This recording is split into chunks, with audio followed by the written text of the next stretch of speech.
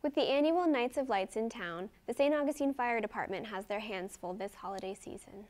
In lieu of the recent mass shootings this past year, the St. Augustine Fire Department is one of hundreds of fire departments in the country that have bought body armor as a means of protections from active shooters.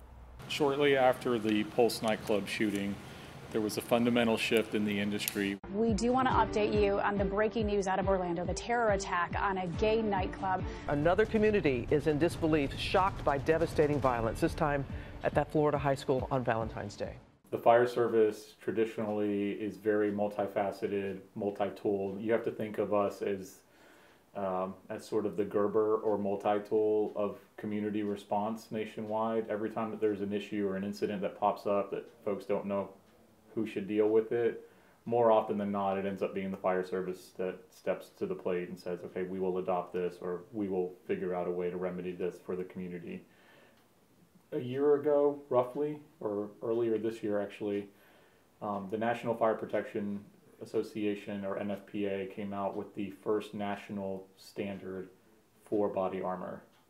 So NFPA is what we use as a guide. They are sort of the industry best practices, standards, and regulations for the fire service across the country.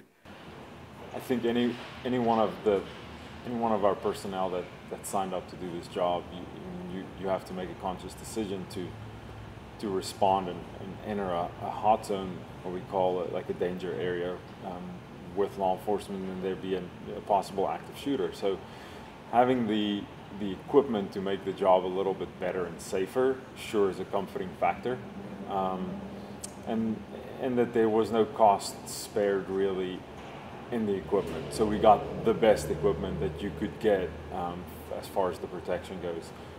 We respond to all kinds of emergencies on a daily basis, from medical emergencies to vehicle accidents.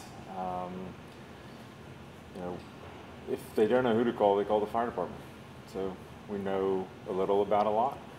I mean, I'm sad that I'm having to provide body armor for my firefighters, but it's the reality of the world that we live in. It's just another layer of protection that I feel that they need, just for the unexpected. I hope they never use it. I hope it sits on the truck, and if it does, that's fine. I don't have any issues with it. In the meantime, they'll continue to train with how to deploy it properly, and if they do need to use it, they'll be prepared.